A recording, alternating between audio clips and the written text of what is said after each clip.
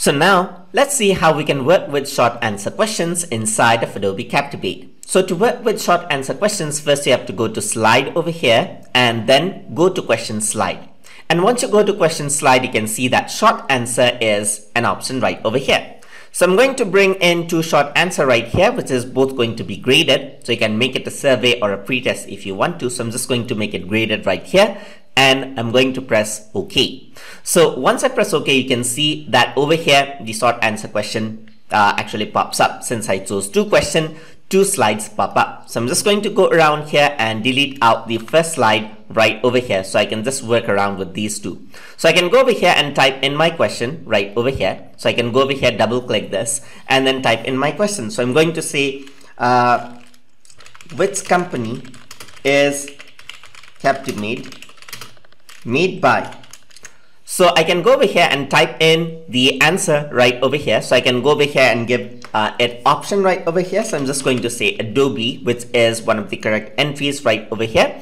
I can make this case sensitive or not. I can also add in another variation, for example, Adobe company. So I'm going to say Adobe company right over here. So yeah, when the user either one of these options, they will show it as right over here. So in short answer, you do want to give a bit of variation because there might be many ways that people might type in and might type the answers right over here. So right over here, there's Adobe and Adobe company right over here. Maybe you want to say Adobe Inc. as the company as well, just like this. So you got three possible answer right over here, which will be correct right over here. And then over here, you can go over here and type in another question. So I'm going to say over here, photo,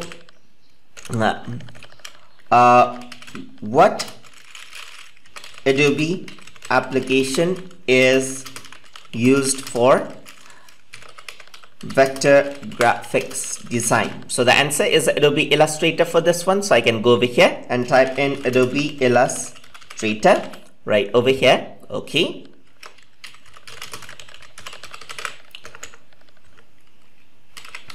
Okay, Adobe Illustrator. Another one over here. I'm going to say Illustrator.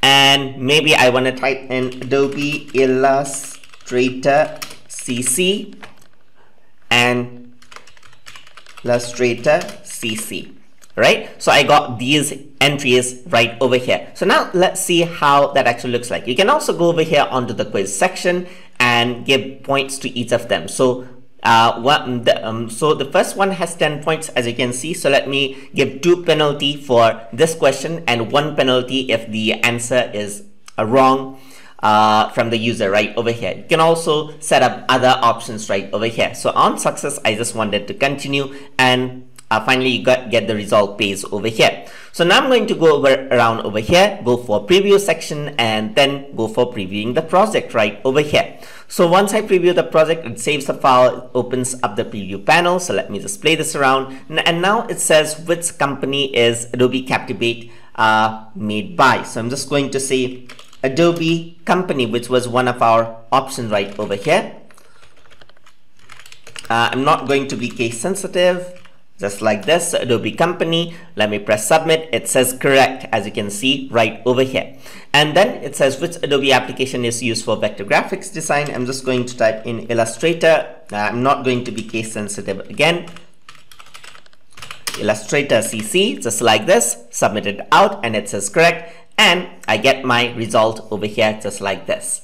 So if you want to change the pass grade, simply go to quiz preferences right over here, and then from quiz preferences you can go over here onto the quiz to change the pass or fail percentage right over here. Right now it's set to 80%, so you can set to 40% as well. Press OK, and then the pass grade will change accordingly, just like that. So that is how you can set up short answer questions inside of Adobe Captivate. So hope you guys learned something as always, and as always, please like, comment, share and subscribe.